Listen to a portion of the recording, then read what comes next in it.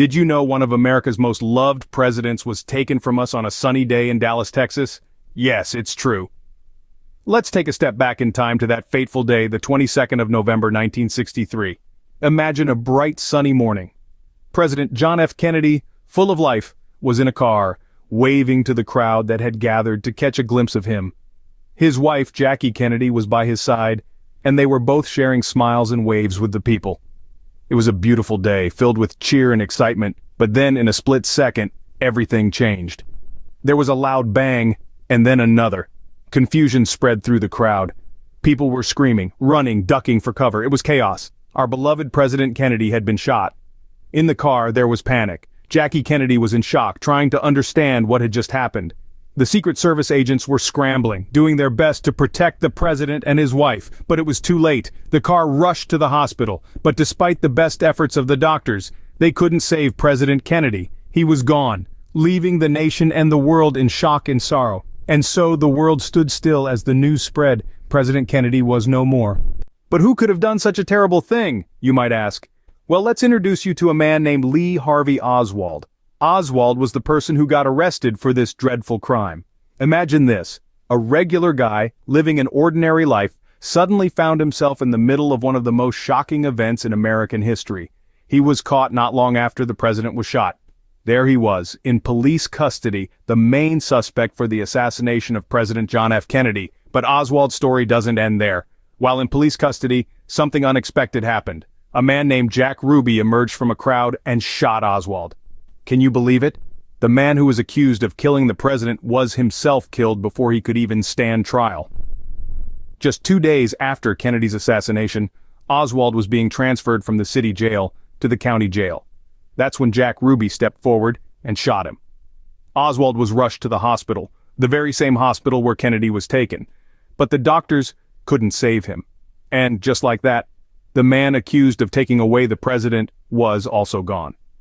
This sudden twist in events left people with more questions than answers. Was Oswald really the shooter? Did he act alone, or was he part of a larger plot? And why did Ruby kill Oswald? Was it an act of patriotism, or was there something more to it? These questions fueled the flames of conspiracy theories.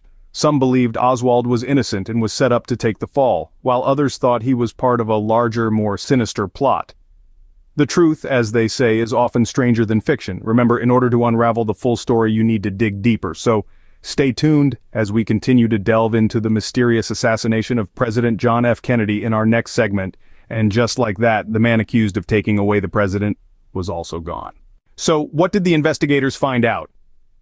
After the tragic event of President John F. Kennedy's assassination, a special team was set up to dig into the details. This team was known as the Warren Commission, named after its leader, Chief Justice Earl Warren. They were given the task of uncovering all the facts related to this unfortunate incident. After careful examination of all the evidence and interviews with countless witnesses, the Warren Commission came to a conclusion. They determined that the shots which took the life of JFK were fired by one man, Lee Harvey Oswald. Yes, Oswald, the same man who was later shot by Jack Ruby. The Commission's report stated that Oswald acted alone, meaning there was no second shooter, no larger conspiracy at play. But here's where things get a bit puzzling. Even after all their work, the Warren Commission was unable to determine Oswald's motive. They couldn't figure out why he would want to assassinate the president. Was it for fame? Was he angry with the government? Or was there some other reason that remains unknown? This question was left unanswered, adding another layer of mystery to an already confusing event. But many people weren't satisfied with this explanation. And can you blame them? The idea that one man, without a clear motive, could single-handedly assassinate the President of the United States seemed hard to swallow.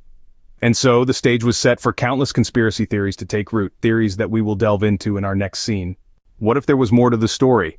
Some people certainly think so, and it's not hard to see why. The mystery surrounding the assassination of JFK has given birth to a multitude of conspiracy theories over the years. Now remember, these are just theories. We're not saying they're true or false, but they certainly make for an interesting conversation. One of the most enduring theories involves the idea of a second shooter. Some people believe that Lee Harvey Oswald couldn't have acted alone, and that there was another gunman involved.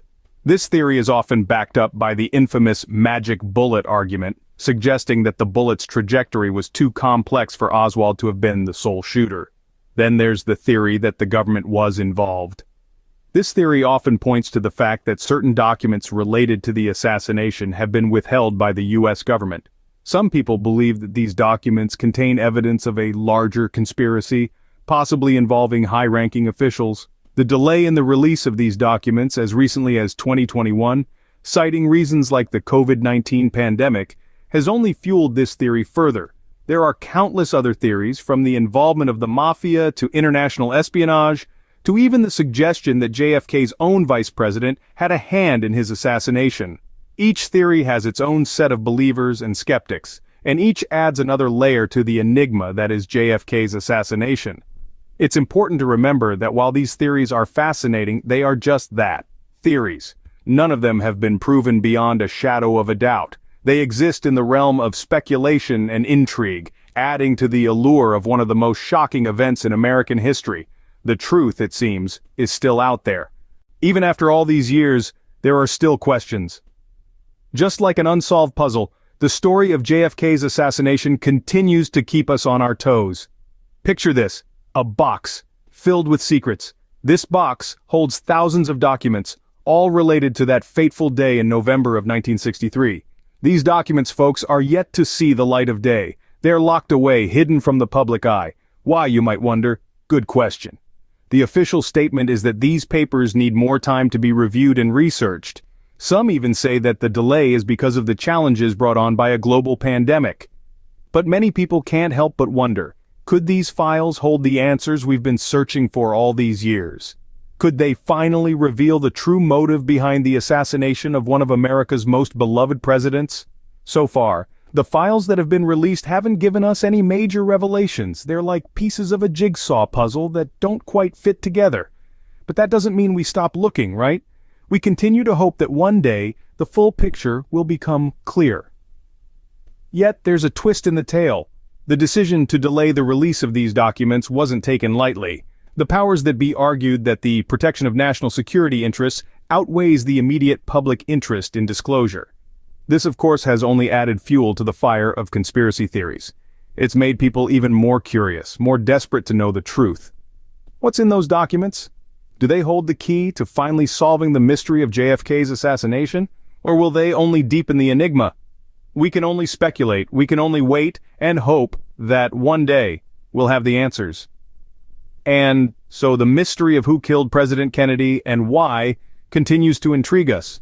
But what does this all mean for us today?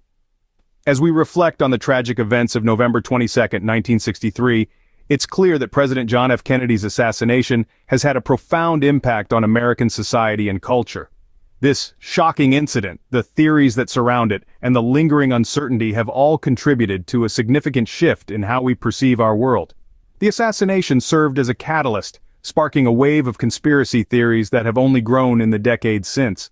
These theories, often fueled by the withholding of certain files related to the event, have created an atmosphere of skepticism and mistrust.